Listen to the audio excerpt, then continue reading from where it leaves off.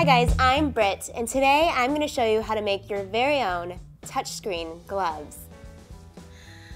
Touchscreen devices work because of the natural bioelectricity in your skin.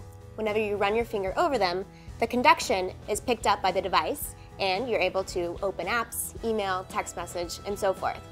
Now, obviously, when it's so cold outside and you have gloves on, that's just not possible. The gloves interfere with the natural conductivity in your skin.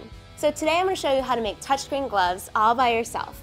And all you need to do it is some conductive fiber thread, which costs a few bucks online, or if you're lucky, at your local craft store, as well as a needle, and of course, gloves of your choice. You can use whatever gloves you want.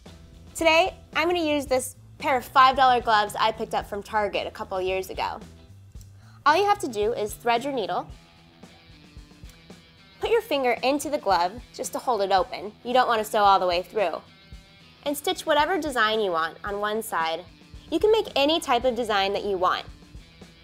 In fact, I purchased these touchscreen gloves for about $45 this year that has a power button on the top and just a circle on the thumb. Again, $45, I don't want to spend my money on gloves. So with this conductive fiber thread, which only cost a few dollars, I sewed my own. I just sewed a little line. And now, when I put on my glove, I'm able to use my phone with warm fingers. Dedicated to creative living, I'm Brit.